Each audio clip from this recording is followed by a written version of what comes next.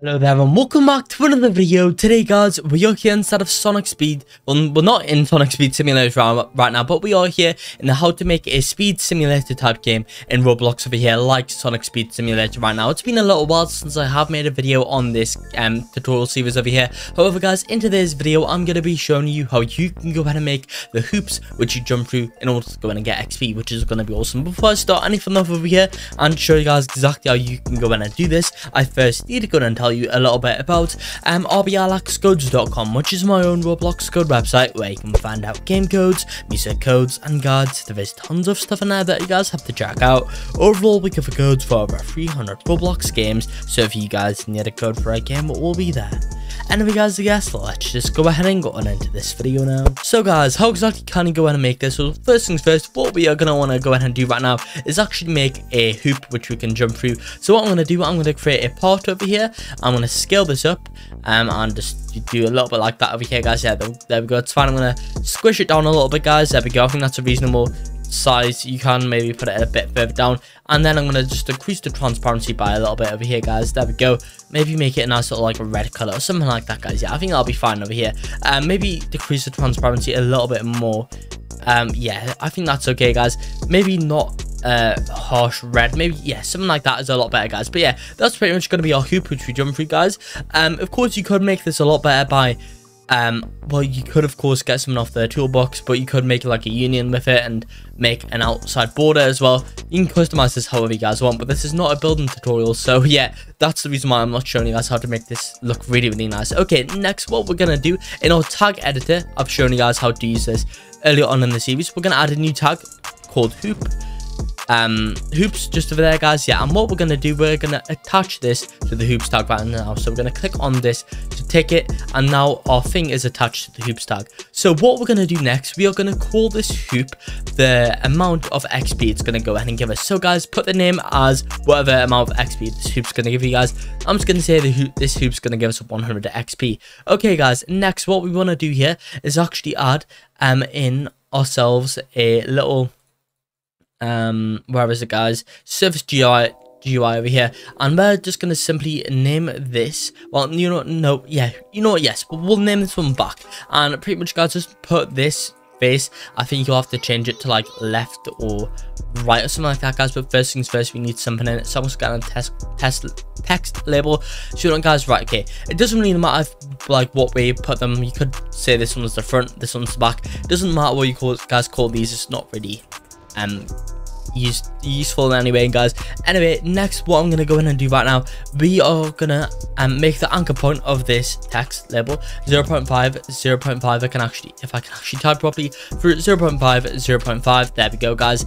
And then what I'm gonna go ahead and do over here is put the position at 0.5 scale for the X, and then of course 0.5 for the Y. This is going to put this directly in the center.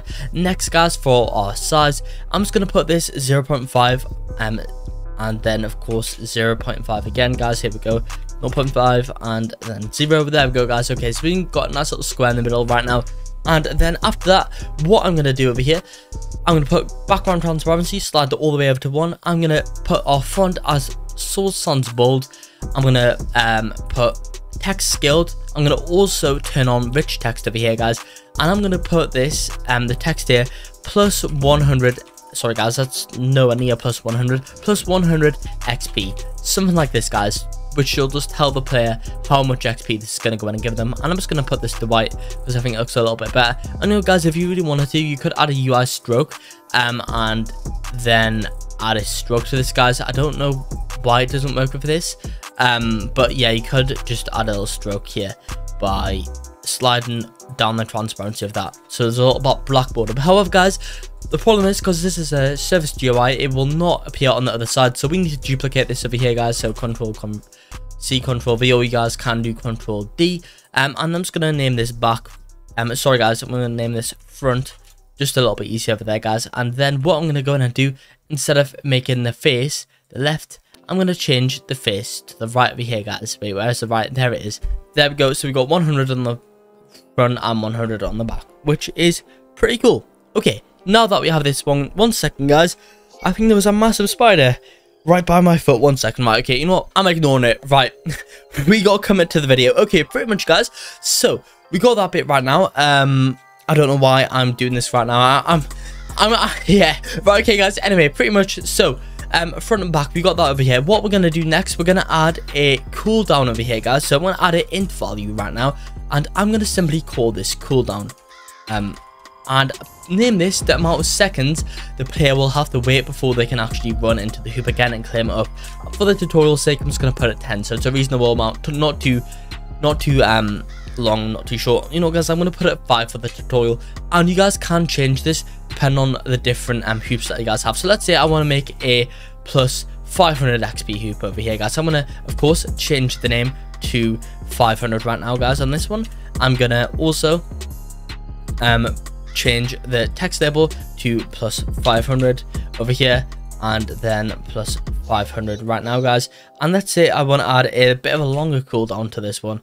I could, of course, increase the cooldown to 10 or whatever you guys want to. And let me also just change this a little bit over here, guys. Yeah, that's a bit nicer to see. Okay, guys, so we got these two right now. I'm going to show you guys how this is going to work especially well, so you guys can have different hoop values and it'll all work under one script. So guys, add a new script over here, and what we are going to go ahead and do right now is kind of do the same thing as the other ones. So guys, we are going to copy this line over here. So we want to get the collection service thing over here right now, guys. So there we go.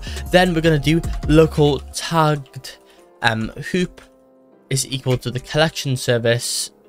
It's going to be collection service get tagged, and then we're of course going to do hoop or whatever you guys called it. Okay, guys, what we're going to do next is this over here, guys. So what we want to pretty much do, yeah, I forgot about this. So just simply copy and paste that player's line in over here. But guys, we want to copy our debounce from our script before over here. Just going to make it a little bit easier. So put in this debounce right now, guys. There we go.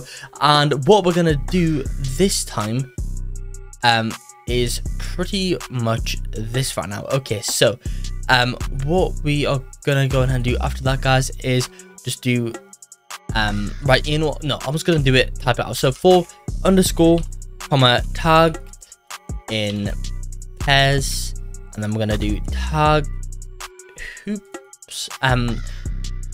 Wait 1 second. Yeah, there we go. I am just freestyling this right now, guys.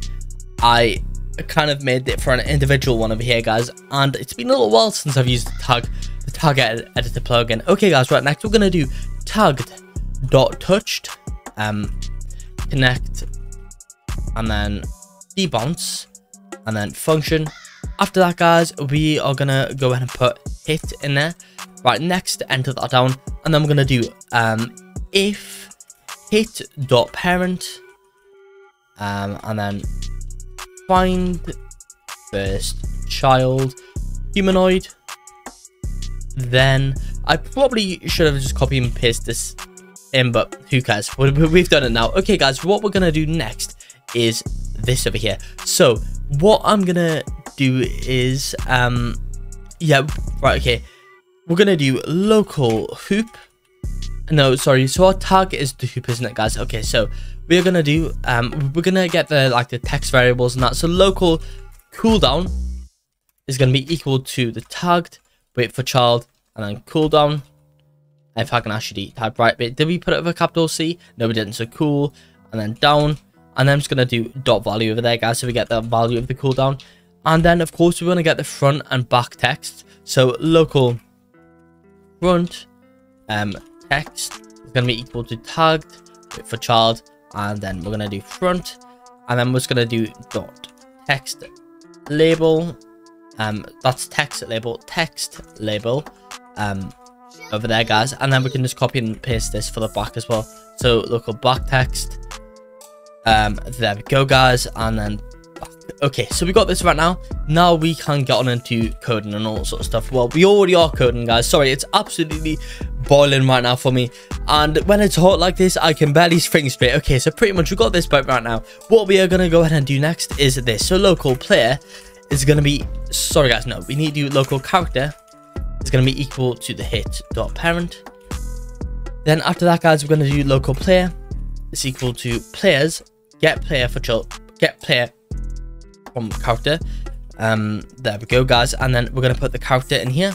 That's going to give us the player. After that, guys, we're going to do if player, then, so if you actually find the player, then what we're going to do is this. So we're going to do player.xp.value is going to be equal to, of course, that player.xp.value plus tagged.name. The reason why we named these the amount of XP they give is so we can easily put in the name, easily find out the amount that they give us just by doing tag.name over here. So guys, we got that bit right now, which is pretty nice. So tag.name, there we go.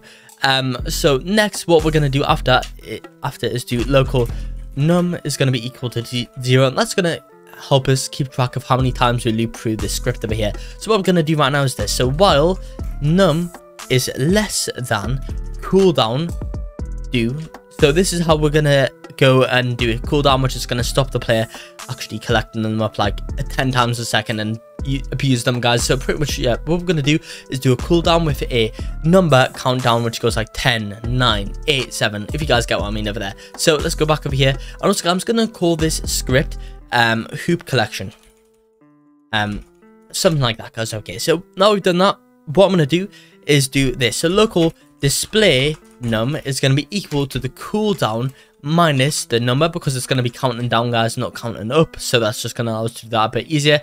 Then we're going to do front text dot text is equal to display num. Then same for the back text. So back text dot text is equal to display num. After that, guys, we're going to do num is equal to num plus 1. In this case, guys, num is just short for number. Right, this is terrible for me. Why can I not type?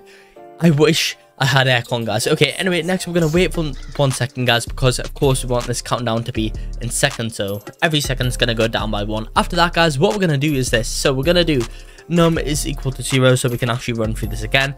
Then what we're going to do is do this. So back text dot text is going to be equal to plus, and then dot tag.name, and then dot space XP. And then, guys, we're going to do the same thing for the front text over here right now, guys. So front text over here, there we go. Okay, this should all be working right now. Let's try it out. Let's see if it is working over here.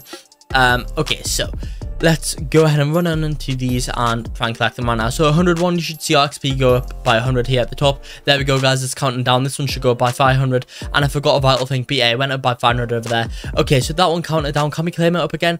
Yes, guys, we can, and that's now going down. And as you can see, we cannot claim these while the countdown is going on. This one we can claim it up again, and there you go, guys. That's how you can go to make these hoops over here. One final thing though, I forgot to show you guys some most important stuff. So we want to make these anchored, of course, but also, guys, I recommend turning off can collide, because you don't really want a hoop that's just going to block the player from going through it, guys. So you can turn off can collide so we can actually walk through our hoop over here, guys, which is just going to make it a lot easier. And that's how you guys can go in and make the hoops. Of course, we will be later on in this series over here making like jump ramps and pads and all sorts of stuff, guys, which is going to allow you to put these hoops far off in the sky for people to like jump on into them and all sorts of stuff, guys, which is going to be quite exciting. And of course, guys, if you did have any issues in this video today with your script, you can download this exact Roblox Studio file on my Patreon, and also for channel members too, so make sure you guys go in and check that out. But that's going to be it for this video here. I hope you all did enjoy this video. If you did, make sure to like and subscribe to show some support, and peace out.